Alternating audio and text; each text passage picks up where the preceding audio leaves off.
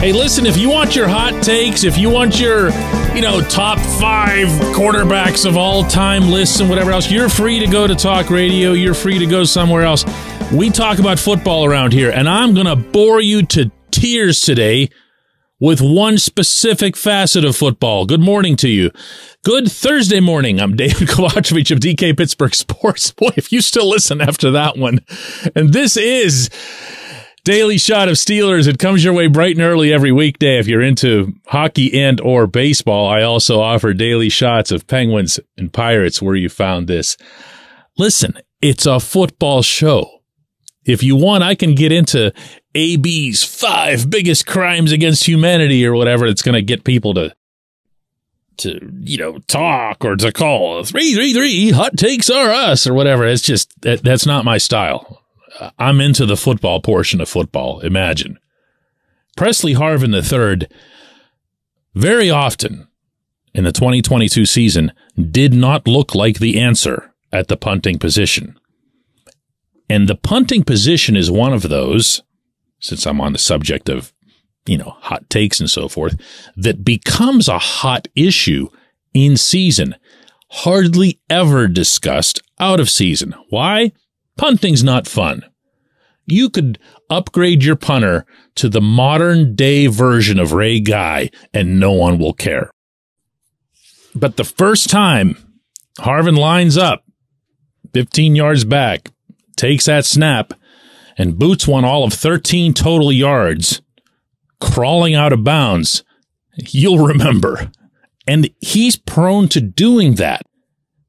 It's felt at times over the couple of years that he's been in Pittsburgh that he'll have one of those like every 2 weeks, and you'll go, wow, what are you doing with this guy? And it'll also feel like, even if it's not necessarily the case, it comes at the least opportune time.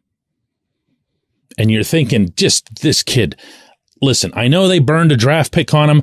I know Mike Tomlin likes him. Hear that a lot, by the way, as it relates to Harvin, as if Tomlin has adopted him as his son or something. Tomlin has a soft spot for the kid. He's had his tribulation since he's been in Pittsburgh, not just as a punter, but losing his dad. And the head coach has been there for him. That's not something to hold against anybody, and it's also not what would keep Harvin running back out onto the field.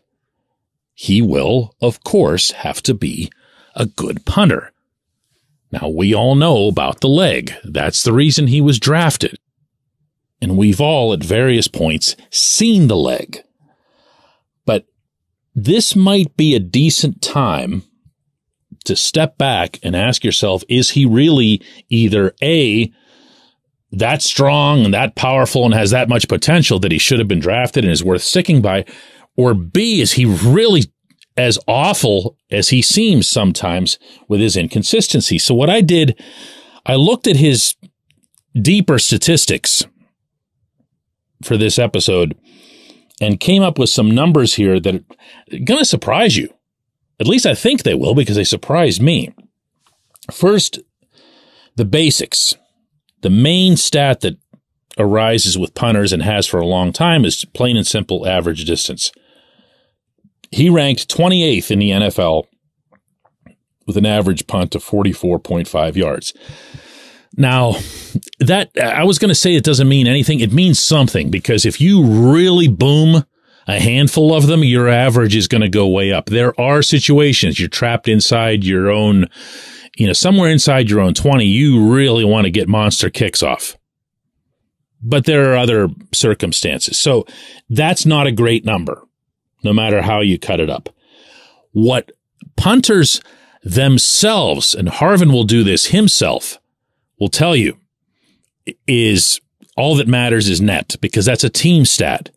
That means, of course, not only how far you kick it, but how much is given up in return, literally in the return. And Harvin's net punting is 41.1 yards. That's 21st best in the NFL. It's obviously a lot better than the other figure, but still not great and probably not worth a draft pick. All right, what about planting them inside the 20 because that can shorten your average, obviously. If you're at the 40 or whatever, when everybody's booing when the punting unit comes on, and the only thing you want to see from the guy is, listen, he'd better at least drop this inside the 20. Harvin had 20 of those in the 2022 season, and that ranked 25th among punters. Still not very good. All right, so he stinks, so challenge him, right? They're going to challenge him. They're bringing in people. They do it at every camp. There's always an extra kicker and always an extra punter, at least one. And they go, for those of you who aren't regulars at Latrobe, they go to some separate field every once in a while during the practice. They'll all come onto the main field and participate with the full special teams. But for the most part, they're staying off by themselves. And because they can't extend their legs and wear them down, there's a lot of those practices where they're just like kind of not doing anything. But Harvin will have competition. And what will make that competition difficult to gauge, no matter what you see in preseason games, or definitely what you see in Latrobe, is that Harvin has one other stat that I dug up, and it might be the most important one of all. The Steelers' special teams overall, and I know Danny Smith takes a lot of heat because, again, when it comes to special teams, all you remember is the bad stuff. The punt coverage teams allowed an average of 5.7 yards on the return. You know where that ranked in the NFL? Numero uno. They were the best at it. And if you think about the components of that are just the punting, like the hang time that allows the special teams coverage guys plenty of seconds to get down the field and surround their guy. If you look at fair catches that get forced because the football is in the air for so long. If you look at directional punting, which is a really, really big deal for Smith, because then he can scheme his guys to go in a certain direction and make sure that they don't make that big fatal mistake. All of those things contribute to the low figure for the return yards, or the high figure if you're lousy at it. But the punter is a big part of that. It just doesn't show up in any of those other stats that I mentioned to you. So really, the only stat that matters with punting at the end of the day, again, distance is great if you're pinned in. But limiting the returns, not giving up the splash, not giving up 6, that's a way, way, way bigger part of this. So don't underestimate, no pun intended here, the foothold that Harvin already has on this job that everybody seems to think should be in jeopardy. When we come back, J1Q. This segment of Daily Shot is brought to you by our good friends at Mike's Beer Bar. They're located on Federal Street, directly across from PNC Park. Mike has more than 500 beers on tap, including from more than 50 local breweries. Stop in and say hello. Tell Mike we sent you. Mike's Beer Bar.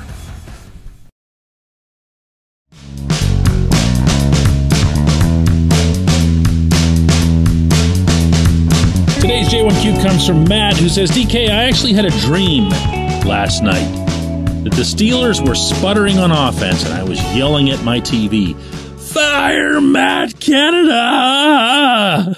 I love the new additions this year, player-wise, to the offense, but even with the upgraded talent, is it enough to overcome this OC?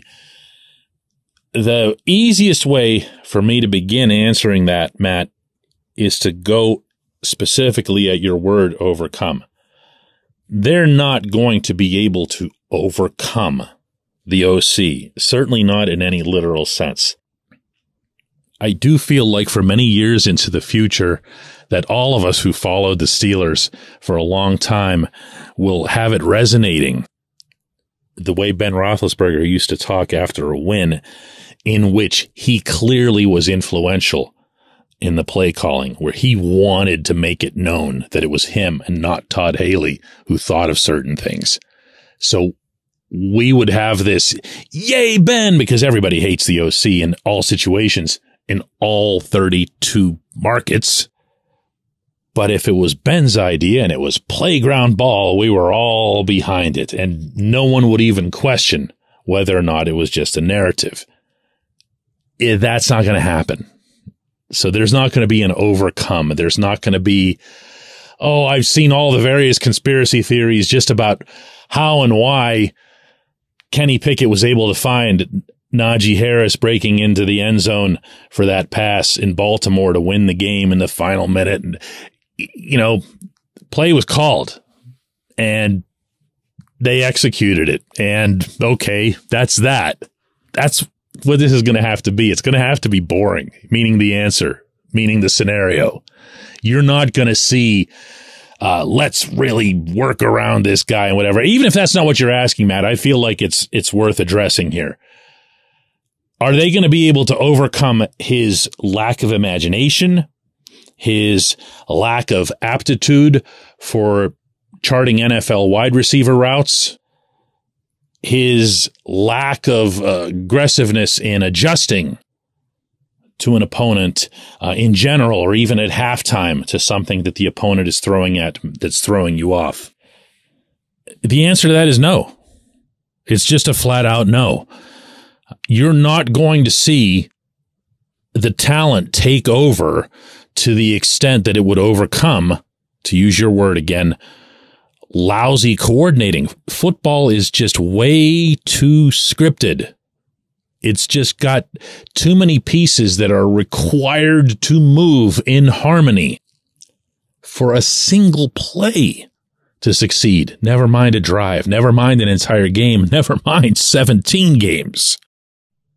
So this coordinator is going to have to be part of that, or not. He can get fired.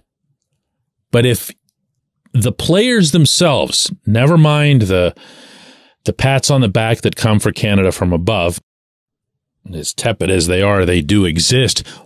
When you hear it from the players, when the players say, we've looked back at 2022 film, and we see the mistakes that we made, and we know and we believe what would have happened in a positive sense had we executed those plays that are there, I'm inclined to believe them, because I'll also hear it from them off the record. I'll also hear it in a context where a year ago I might have heard, wow, what are we doing here? And I don't pick up on that stuff anymore, at least not yet. So if you want to be skeptical about Canada, stand in line. I'm in that line too.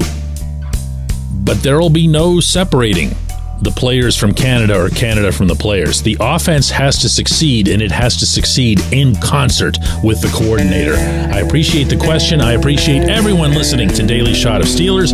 We'll do another one of these tomorrow.